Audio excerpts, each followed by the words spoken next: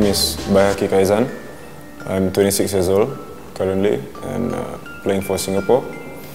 Got 75 caps for the national team.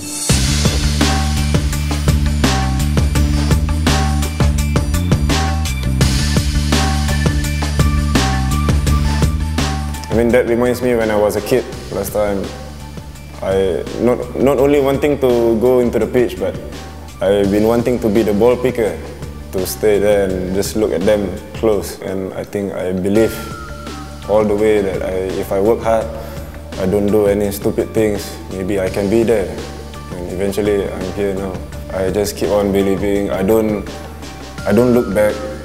Okay, there are things that, maybe mistakes. There are mistakes that in your life, but just look ahead, If you think that you can be there, I think you work hard, you just concentrate on it, things will come for sure. Your path will come slowly, but it doesn't come overnight. And if you give up, then that's it. Football is like that. I want to be the next someone who look up to, like a legend. I want kids to look up to me and like how I look up to them last time.